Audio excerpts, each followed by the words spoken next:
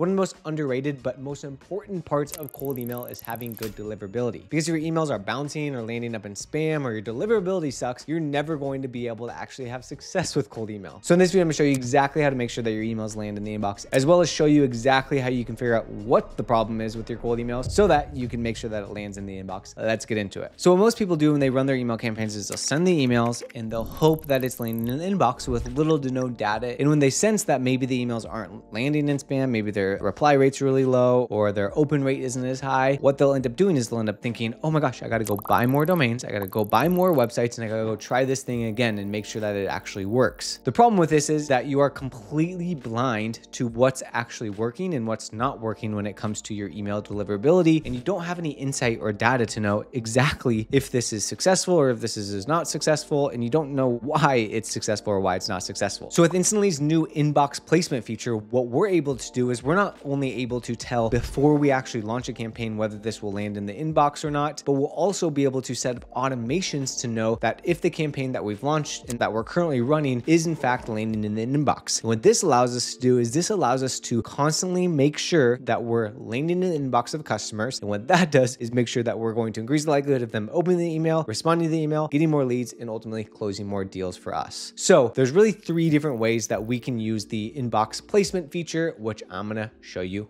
right now. We can simply go to instantly.ai and let's just say I'm going to create a new campaign, and I just created a campaign called the Instantly Placement Feature Video, obviously. And what we can do is we can create a series of sequences. So I already typed out a sequence based off of our offer, and I'm like, okay, cool. This is great. This is copy that I would potentially use. Perfect. So one thing to note before we launch these campaigns is we want to go to our email accounts. We want to select the emails that we're sending from, and we want to go to our settings, and we want to make sure that the daily inbox placement tests have a maximum test limits per day of 10 per day. This leaves plenty of room for other emails to be sent. So really important that we check that and make sure that it's at 10 before we launch the test. So if your campaign limit is 30 emails a day from this specific account and you've already hit that campaign limit, then this won't test until it actually resets. Now what I can do before I even start this campaign is I can test to see if this is actually going to land inside of the inbox from the emails that I'm sending from, as well as based off of the copy. So what we're going to do is we're going to head over to the left. We're going to click on inbox placement. And then what I'm going to do is I'm going to go ahead and click on add new, and I'm going to say this is inbox placement test. I'm gonna send a single test email for analysis, just basically test my opener. It's gonna be quick and I'm gonna get immediate results, and we're gonna see if this works. And then I'm gonna do option 1 from Instantly because I created the campaign inside of Instantly. I'm gonna continue. I'm gonna select North America and Europe, assuming that's who I'm gonna send it from. I'm gonna check the spam filters, spam assassin, spam filter, and then the Microsoft spam filter. I'm gonna click on continue. Accounts to use. I'm gonna select the accounts that I'm going to be sending from. So let's just go ahead and select a couple here. And then I'm gonna select the campaign, which is the one that we just created. And I'm gonna go ahead and select the sequence step that I want to test. What you can also do is you can write new copy if you wanted to, but in this case, we're going to do the inbox placement feature because we're going to be testing everything. It will basically show the email copy, which is great.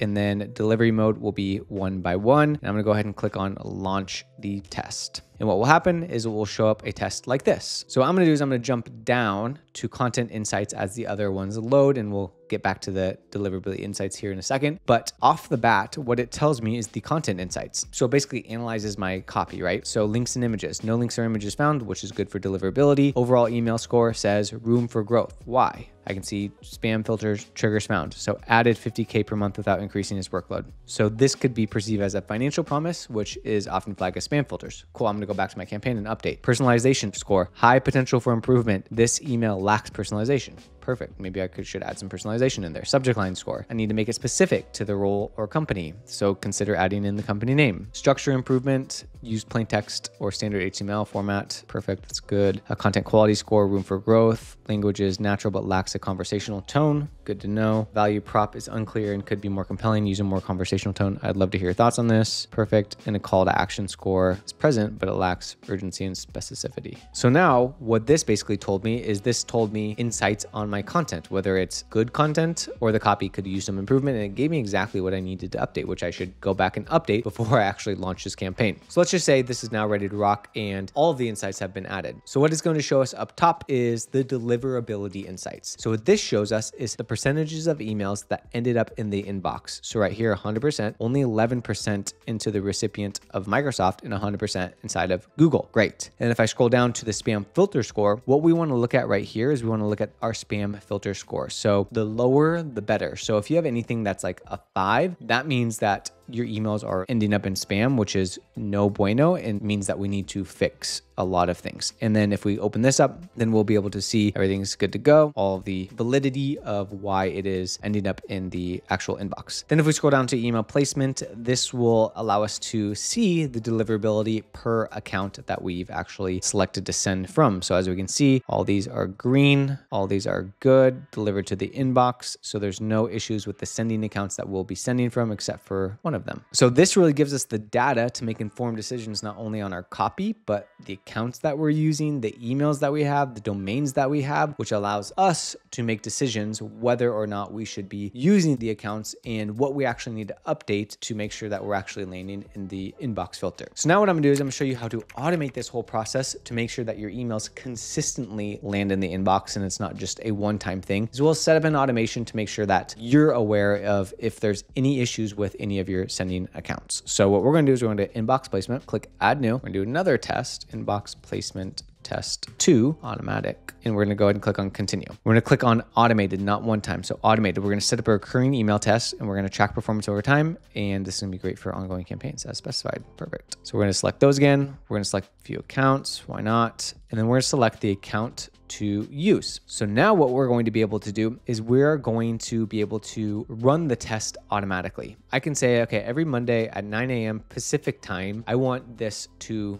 run. For delivery mode, we're going to choose one by one just because it is a safer bet than doing it all at once. As we can see here, all at once, this sends emails all at once with a delay of a few seconds between each email. We want to be safe than sorry. And then what I can do is I can add in an automation. Let's just say the inbox placement goes below 80%.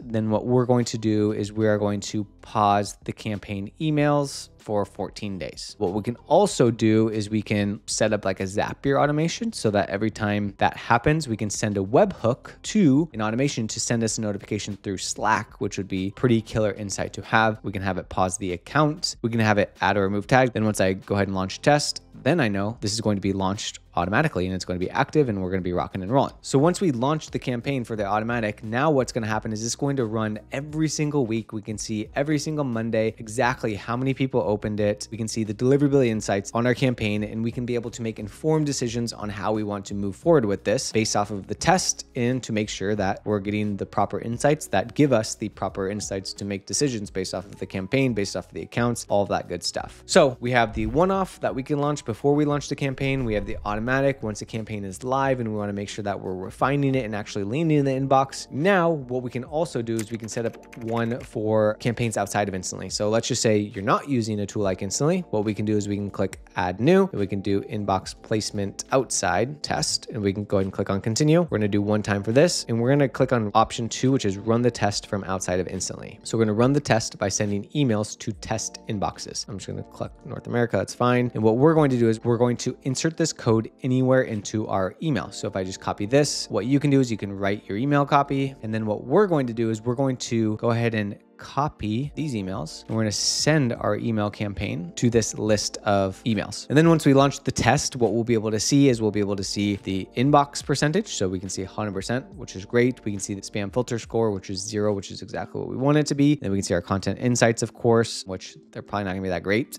Blacklist report and email placement showing that everything was delivered inside of the inbox, which is a great sign. So everything in this video was about deliverability and checking your copy to make sure that it all looks good. But there's a lot more that goes into making a killer campaign so that you can actually get results from cold email. So in the next video, we show you exactly how to create a perfect campaign and take you behind the scenes of an actual campaign that we ran to get 113 sales calls in just 30 days. So check out that video and copy that exact same strategy yourself so you can get similar results. Thanks so much for watching. We'll see you on that one.